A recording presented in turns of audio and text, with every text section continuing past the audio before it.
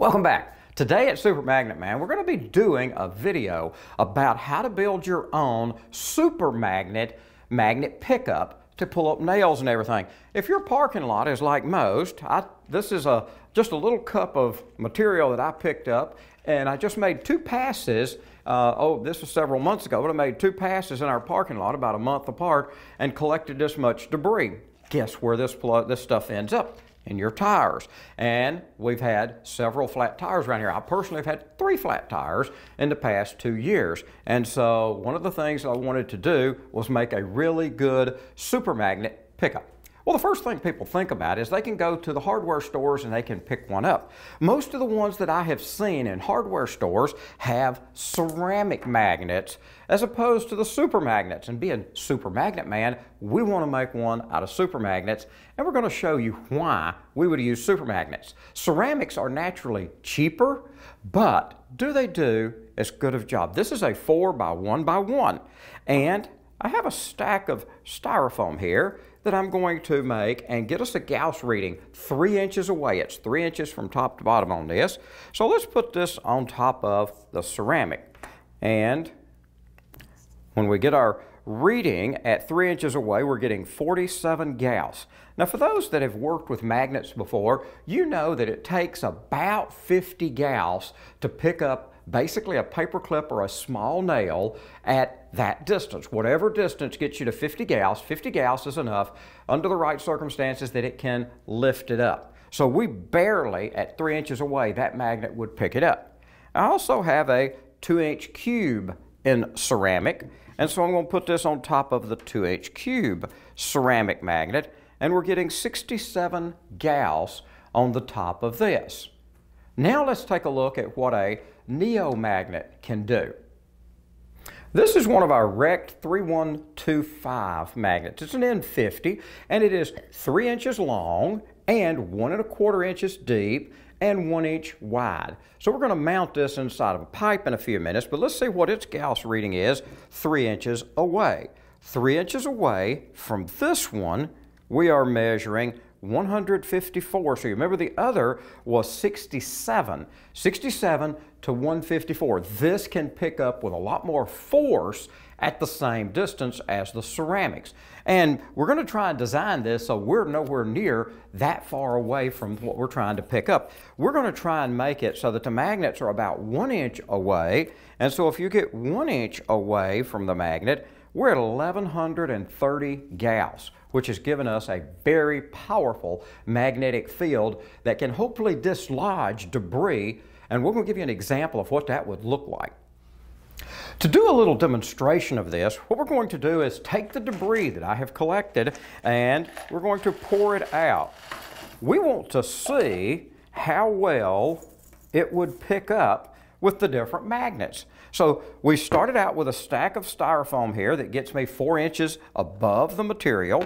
I'm going to put the magnet out here, and this is that 4x1x1 ceramic, and at 4 inches you can see it's picking up nothing. Now we're going to take one of these away and reduce it to 3 inches. We get to 3 inches, nothing.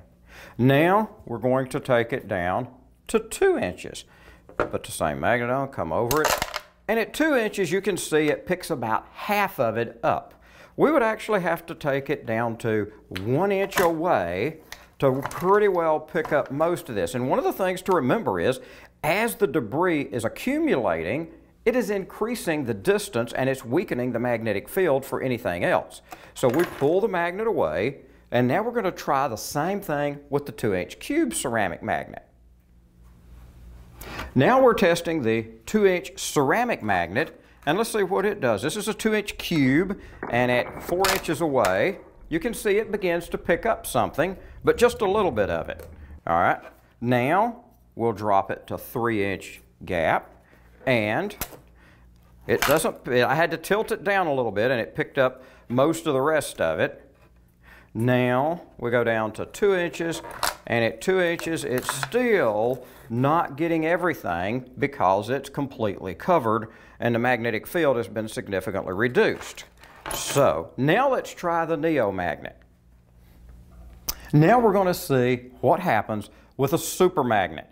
And so as we get it down to 4 inches, you can tell quite a difference with how it did at 4 inches.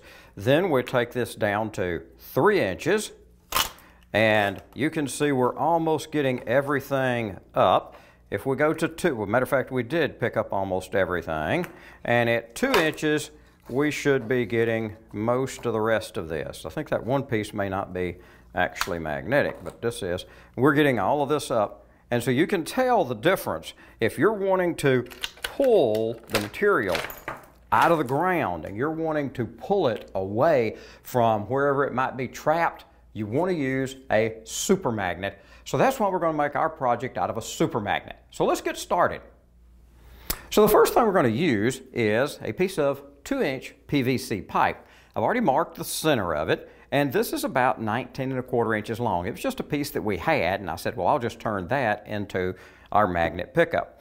And we're going to start with this magnet first, but I want to put this magnet in. I made a couple of brackets that are wooden that'll just help me hold this in place, and I can slide it into the pipe like this, and they will make sure that the magnet stays at the bottom. All right. Now I want to make sure that I push the magnet to the center. I also want to make sure that when I put in the next magnets, they don't crush each other.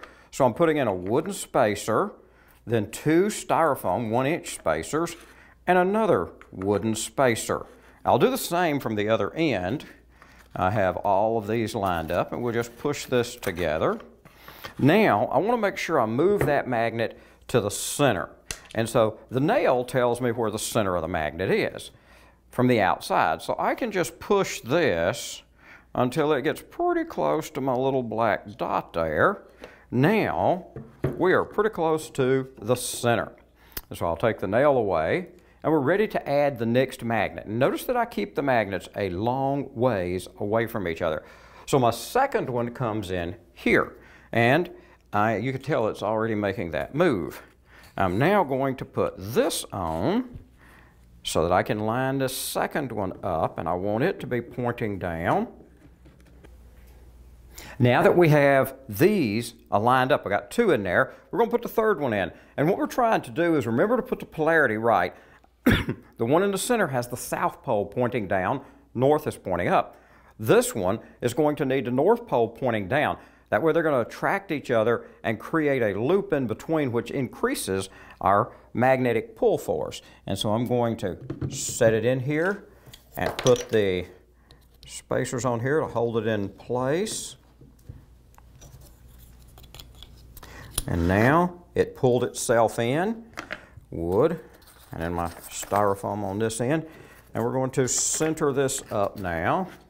Make sure we get it pretty well centered like this. Now it's time to put the end caps on. The end caps I have made, they're just standard 2-inch end caps. I drilled a hole in the center. I've made a steel bracket that allows me to have a little bit of adjustability in here, and we think this is about the right place as to where we want it to be. And this will go through our axle, which is just going to be a big bolt that we're going to use. And I can just slide this on. I made this so I'd have a direction that I could pull this and pull it around behind me. So we'll put the first end cap on like this, and remembering I'm wanting to make sure this is the top because that is the strong side. That's the side I want doing the pickup. As you can tell with this large bolt here, I want that kind of an impact on it. All right, so I've got that on. I've got one more piece of styro to put here and slide this cap on. Now, we have ourselves a magnetic pickup. But we want to make it easier to use, so we're going to put these wheels on here now.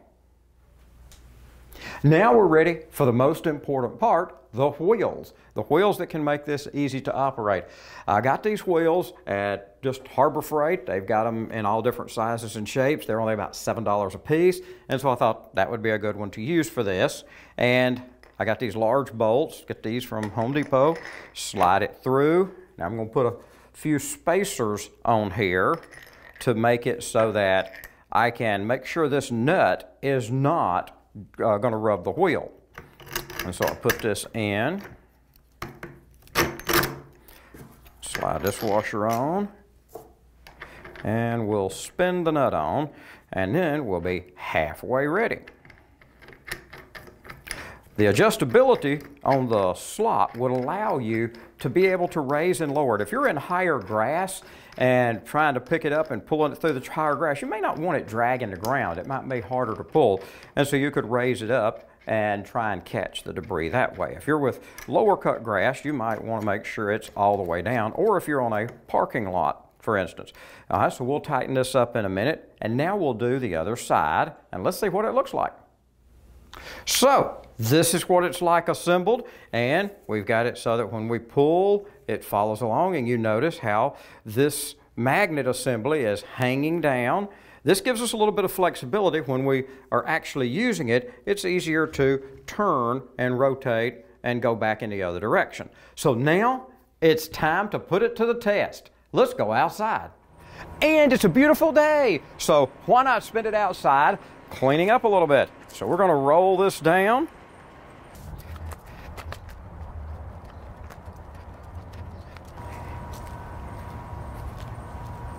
All right. So now that we've been out here for about 15 or 20 minutes walking this back and forth, let's see what we have picked up. And you can see we have found quite a bit of debris that is stuck to this. Some of it I heard when it clicked, and the rest of it I did not hear. I had no idea we had gotten this much off of here. And we thought it would just be interesting to see everything get picked up at one time. This is everything we had plus what we collected today. And as we roll over it, you see it has gotten everything that was magnetic. This little piece of wire in here is not magnetic.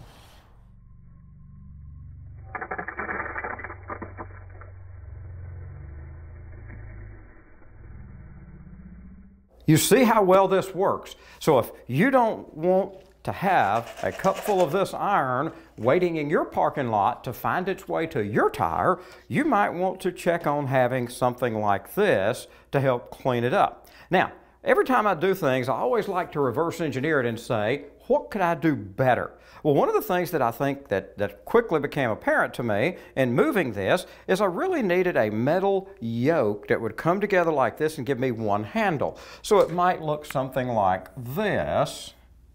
And then I've got one pull handle, and with a metal frame, it wouldn't wiggle around on me when I'm going downhill as much as this one did, and it might give it a little bit more stability. Another thing that you might think about is, well, once you collect all this, it's kind of tedious and takes you 2 or 3 minutes to peel it off by hand. So you might want to look at making a way to make it so it removes it. And one of the ways that you can do that is we could take a part of a larger piece of PVC pipe and like this, have this pipe sitting in it, and you might have a little strap that runs over and attaches that in place. Now everything's going to stick to this, and then all you got to do is drop that one piece off or slide it off, and then everything will slide off of it and remove it. The magnetic force from the magnets to the ground wouldn't change. You would just add a little way of removing it. And some of the other ways that we've come up with is, I've made this one before as a test one, where I just put a piece of acrylic pipe on plate on this, and I take a large ring magnet or a big disc magnet that's 3 inches in diameter and push it in here, put a rope through here, and then I could just go out and swing it over. But what I wanted you to realize is that's only covering 3 inches of space. This is giving me about a 20-inch span. You could mount this on the front of something. If you had a sweeper, you could make one a little bigger. If you had one of those ride-around sweepers and you had a big parking lot to take care of, you could do a lot of things to make this idea work for you. So at SuperMagnetMan, we hope you've learned something from this, and we are delighted to have this chance to share with you something that actually we needed and makes sense for a lot of other people.